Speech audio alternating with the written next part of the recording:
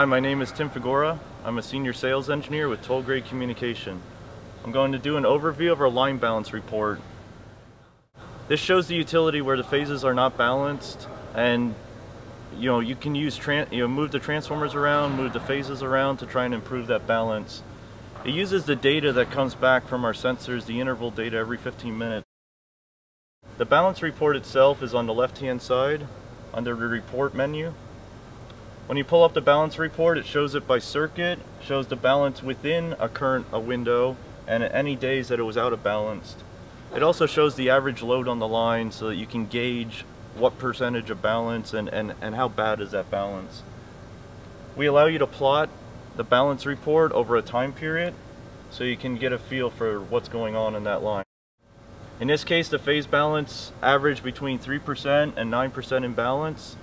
And anytime we have the imbalance, we're calculating the technical load loss through that system and any inefficiencies on your system because of that phase balancing. This has been an overview of our phase balance report. Be sure to visit our website to find out more information. Thank you.